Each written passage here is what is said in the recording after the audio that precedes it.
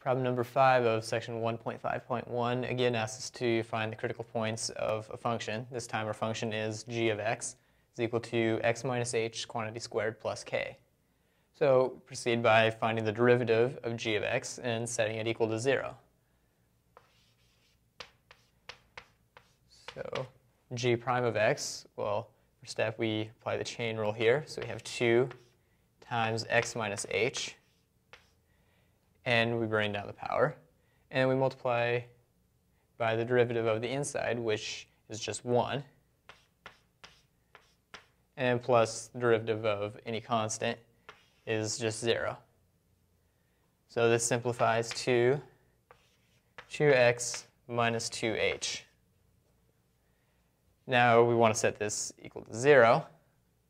So g prime of x is equal to 0, then we can cancel out 2 from each side. So that gives us x minus h equals 0,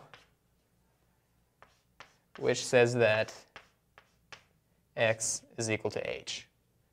So the critical value then, the value that g takes on at the point x equals h,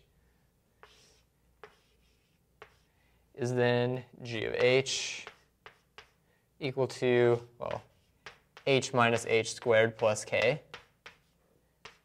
which is just 0 plus k, or k.